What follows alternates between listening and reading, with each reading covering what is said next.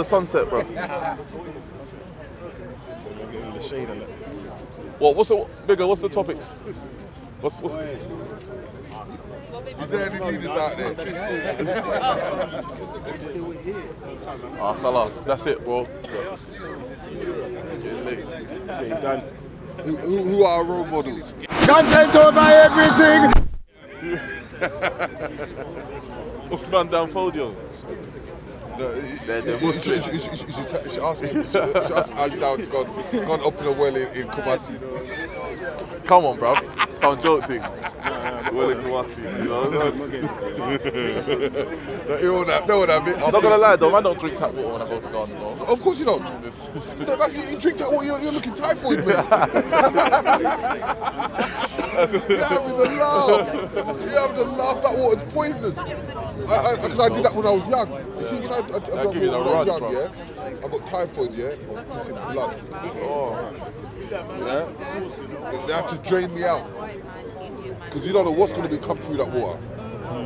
And then a lot of people they go to the water, they put their mouth on it. All sorts. That's crazy still. You understand? You have to be careful. What are you saying though? What's in Ghana or that journey in Africa? What's lacking in the market? Like, where are the employment opportunities? I think that's really when you start tackling. Do you know? In forms of business, right? There's a lot of stuff. Like even at the moment, I'm dealing with the tiger nuts, isn't it? Because it's in Ghana, they use it for the kids. They put it in that plastic bag, but they put sugar in it. But the good thing with the tiger nut, it's actually a nut that comes from the ground because it's actually a root. So you can actually get the full potential of what milk is and able to drink that out of the ground. And then, like I take that to the States and they buy it in drones. Serious. Just got to package it. And we've got, and the thing about it, back home we've got many different things like that. You know what I mean? Like nuts, fruits and all that kind of stuff. Go to the north, you probably love north anyway. Yeah. Where I need to go still, yeah. Yeah, there's villages out there, and it's easy to set up business because one of my people have got they've got a massive farm, and they just produce shea butter, and they just bring tons and tons of shea butter in. It's looking at the smallest things, but with the maximum profit. It's like even just normal beads. They love doing beads out there. You know what I mean? You might get the beads for like pennies over there.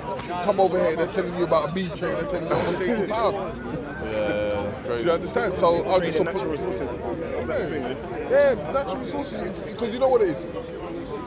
We dismiss the small little things that can make a magnitude over here.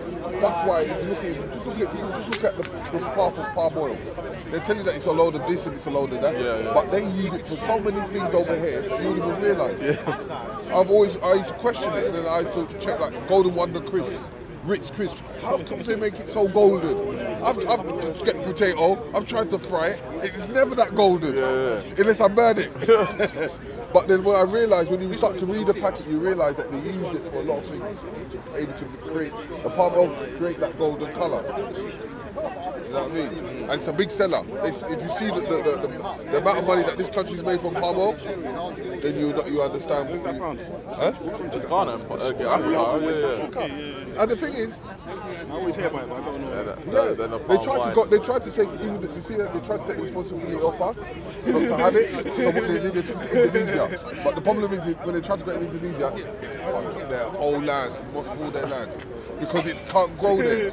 It's a particular temperature and it feeds off the ground, so it destroys anything else around it. So, and these are issues. Because remember, when that pod drops, that's bare next trees. Yeah. Oh yes. From the palm tree. The palm tree, it's a I ain't pod. seen it, that's what I say, I don't know. It's like little round fruits. But as I said to you, you know what, to be honest, if you know what the market is and you study here and you know what people need over here and what they need over there, you're going to make money. Exchange. To be honest, I would like to bring the agricultural scene there, bro. Farming. The farming especially farming of animals as well. My dad telling me the prices there for food are like expensive, extortionate for that. Yeah, I remember my dad used to tell me, he said that, you know, back then, an egg cost more than a loaf of bread. Yeah. You it shows, but you get. Analyze how that happened. Do you know what I mean? Land just, inflation just. Yeah, but this is the suppression that they're doing nowadays. Keep the wages at one stage, keep increasing inflation. So you're never grasping to able to make that little change to create a business. Capitalism. Yep. And that came from all the companies and organisations that did slavery. They brought capitalism. But you know, as I said, if I was you, just keep on, not just even stick to Ghana, just keep going West Africa and other places. I'm telling you, you're going to see a niche, and it's so easy. It will just drop in your lap. Something that someone doesn't need. Like even the richest man in Nigeria, Dan Koti, he started from concrete. He knew that people were building houses, so all I had to do was supply concrete. What is he out? Top 10. Top 10 in the world. He's in Nigeria. He's the richest in Africa. I'll put it that way. He's the richest in Africa. He's amongst the elite. That's why they even infiltrated him, because they got but it's a common little thing. Because when you think I'm saying there's probably not even a tax market like that. Even though he's made peace from it, anyone could probably still make peace. Yeah, of course. If you get the right place, you get the concrete, you laugh. That's what I keep saying to you. People, it's yeah, but any metal's gonna sell. Iron, copper. But that's why the Chinese are like. Yeah, we need to kick these motherfuckers out. That's the only reason why I like West Africa, you know. No one talks about that, but we don't tolerate that shit in West Africa. South Africa, when you're hearing that they're taking over a police station, you go and take over a police station in Ghana and see what happens. You won't even make it to the station, bro. If you make it there, you won't make it out. They ain't having that shit.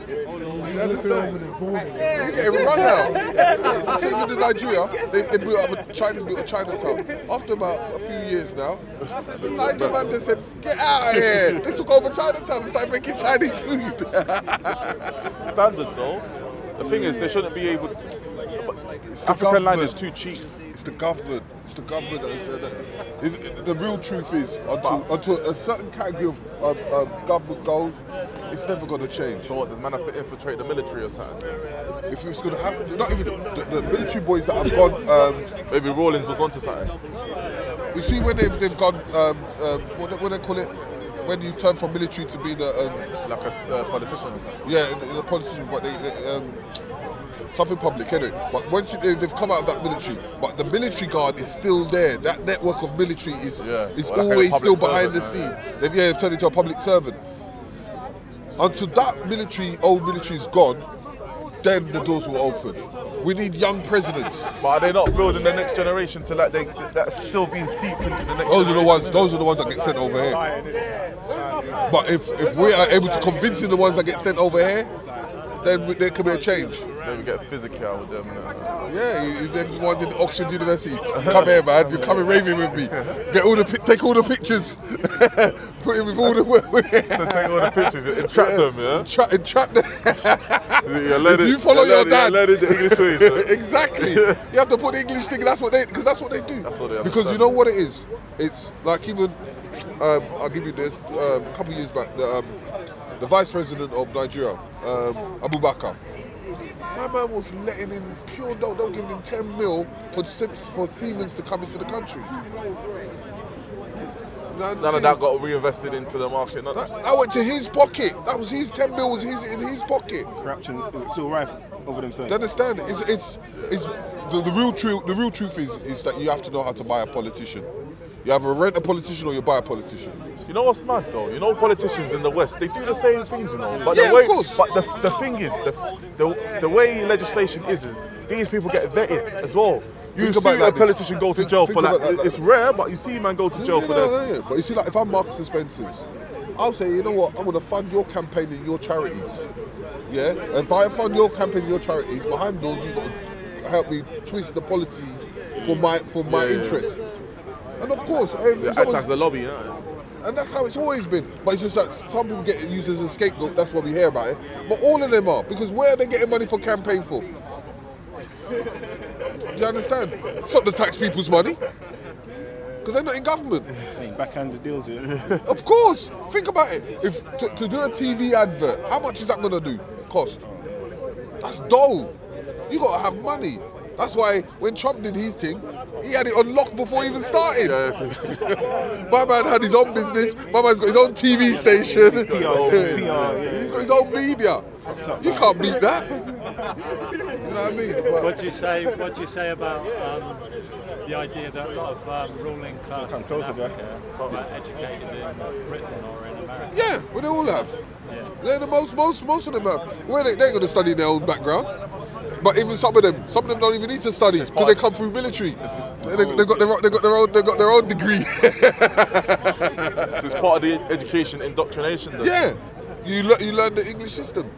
That's been taught from the Roman times. You take the firstborn of every child, take them to Rome, let them learn the Roman way, and then send them back. That's all it is. We come here, we learn the English way. You go back to your country with an English mindset. An English funding. So it's easier for this country to approach that guy because he understands in that English mindset. So he's been bought. Where if he had his African mindset, he might be having conflict. No? It is. And that's why they knew Gaddafi before he even started. They knew how he played, they knew everything about him because he studied over here. They used to do that in North Africa. All the kings that they used to rule, they used to take them to Rome, learn Latin and Greek, and send them back to North Africa. Exactly. So when I'm asking you a favour, you can't tell me out of your own language. You tell me in the Latin Look at in language. the history, they dress like that.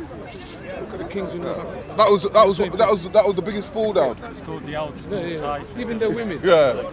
They used to take them and shame them and kill them and drag them down the street to humiliate them. We go against our own fathers. Yeah. That's all it They is. used to do it. Some of them used to commit suicide. They did that in the history. That's why this money and politics, they're the most lethalest things here. Even education in Africa. Because think about it like this. Back then, how can someone like Marks and Spencer's have a military? It's a joke. Doesn't even make sense. That's how the corporates were. Yeah. All them corporates back then, it was a business. This is why I keep on telling people stop using the religion because it's not the religion itself. It's the issue is it's the elite with the corporate companies. The elite with the corporate companies would dictate because they have the army, they have the forces. Whether they're in Islam or Christianity, we can't blame that religion or the people because the people are just followers. It's got nothing to do with the religion, no. Do you understand? You got to understand. If a war comes about, why is that war happening? What is that conflict about? Yeah. Who's paying for that conflict? There is someone along the lines. So even if you're Islam or whatever, sometimes you might go to a rich man and say, you know what, I need a certain amount of money to fund this war. And the man says, okay, if I fund your war, what can you offer me? Happened in World War II. World War II, what do they call it? The Rothschilds. They pay the English government money to sort out the thing because they're the bankers. And you've got to remember who they are. I mean, if you imagine boarding school system, it's all boys together from the age of 6 years old. They're in dormitory situations. So we're saying it's like a fraternity type thing. It's like orphans, it's the lost boys all together, far from the mother, and the elites from Africa are going into that environment as well. I went to one of them, but I was at a comprehensive till I was 15. But my mum, she came from a mixed marriage, so my gran was working class, but my granddad was upper class. Right. He was an officer in the army, but he went into my gran's world. So he didn't remain an officer, he became a mechanic because he was in the mechanical corps. He didn't think my gran would be able to live with the officers' wives because she came from a different class. Right. But my mum admired my granddad, so although I went to comprehensive school, she saved up, so I went to sixth form in a public school. But I wasn't in the dormitory because at the age of 15, 16 you got your own room. Okay. So I never was exposed to the dormitory. Right. But you imagine you're on your guard, whole boys all together, are competing all the time. You're on your guard all the time, and you've got to imagine that's the psychology of the rulers of the world tomorrow. Yeah. That's how we studied back in Algeria. The girls used to have the same school, divided into boys this side, Anything else I saw? We didn't mix until we went to secondary school. Yeah, and We didn't mix. And this is To what, secondary school. and these are the, as I was saying to you, these are the conflicts that we're having, because we're having the conflicts because of this elite or a certain amount of people that are on the top of Even their the game. curriculum is And different. we come with the religion, black, white, green, this one, because of they need that war force to happen, so that we're not engaging. They don't want unification, because they know unification is key. If we all decided to unify, who needs the government? Even the education system is different. Yeah, They set it up for us how to teach the kids. of course. See, the olden days, when we used to go to school, we used to sit on the floor. You know, there's a big issue about you sitting on the table, studying, or being natural, sitting on the floor and studying. Because your body, I was watching this expert. All you have to do, and it's in the education system, all you have to do is go to the quadrivial or trivial in the forms of the guilds. Understanding that you have 3 to 4 compulsory subjects from when you leave secondary school. Maths, yeah? English, meaning a language. You understand? You have to have a language. Science, and then either religion or music. But in Africa, it's different. But see that mold is what is able to create in their forms of understanding, to understand their religion. In that mold is to understand them in their form of their elite. So once you can able to place that in systems, even in Africa, because in Africa right now we use European systems. Yeah, this is what I'm saying. They make it up for us. They set it up for us. So that you're already molding yourself into their culture. Of course. Because if you said, okay, where does it talk about my African history? It can't be in that. It's not there. That mold. It's not there. If you want to learn African, then you have to go somewhere else to learn that. You understand? No, it's totally different. But then you can't blame them because it's their country. But for them to put it into an African country is another thing coming, because that's not their culture. That's why things go wrong. Then no one understands the people. No one knows their forefathers. Because if we knew our history, then we know how to apply it within ourselves and understand our religion much more clearer. You understand? It's so vague because that's what they want them to, that's what they want us to do. War and fight and argue and destroy each other. That's what we used to do. Oh wow. And the system was completely different. Look, when we were kids, up to ages year 6, we used to use maths. As soon as you pass year 7, you become algebra. I didn't know fuck all. I went in there, so finding A plus B plus. I used to know 1 plus 1. But I bet you back then, back then they never taught you the history of algebra, though. Never. They just presented it. No, they just presented it to us. They just presented it to us. They just told you a formula and left it as that. But it never got into my head. It took me 3 years. I didn't understand it. Yeah, but now when you check the history, 100 times this divided by this, and then you come to me with A plus B equals H. What is that? I was confused. And then I was kicked out of school because I couldn't do any good. I failed 3 times. And look at that system. You fail 3 times from the year 1 until the time you go to uni, you're out. You can study from home, by correspondence. And then that's the time I was 18. I was like, you know what? I'm going to leave. Goodbye. Keep your education. But they never taught us anything. We used to have what? Tarbiyya Islamiyya, Arabic, and then age 3, French comes in. Year 3, which is age of 9. French comes in, and then it carries on, just French, Arabic, maths, 3 things, and sports. And then French, Arabic, maths. Yeah, and then you reach age 5, year 5 and 6, you have history and geography. But it's not the things that you know. And then when you reach year 7, because it's different education, and then you'll have like history, economy, disarm, we call it. But you have algebra. And then science, you have science. But what's science? We used to go ourselves on the street to collect frogs and then so open them up. Or we chip in, go and get a rabbit, and then, we learn on that. And that was it. And then you've got physics, I was good at. But the only thing I could never get myself is algebra. Science was good. Physics I was good.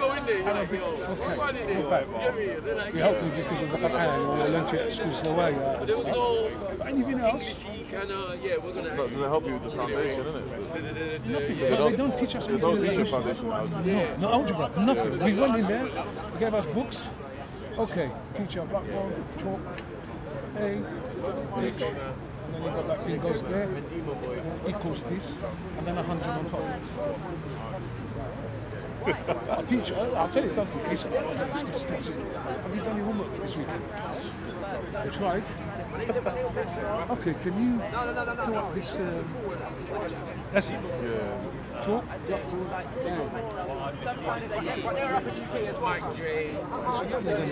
To be honest, I couldn't get into it. I've been trying. I used to have night classes because I used to be a scout as well. Night class to help us on our homework and educate us a little bit. Explain things. It doesn't enter because we haven't studied it from age 1. Now, actually when I started doing my year 7 algebra, that's the time they started from scratch for the year 1, teaching them algebra. You see how the film system works? So they don't want you to... Yeah, we got it. Over everything! Content over everything! From your melody! Man, say it straight. Man, don't listen to BBC. Man, don't listen to ITV. And that's still my listen! message to this day. I still do Rainbow Gatherings.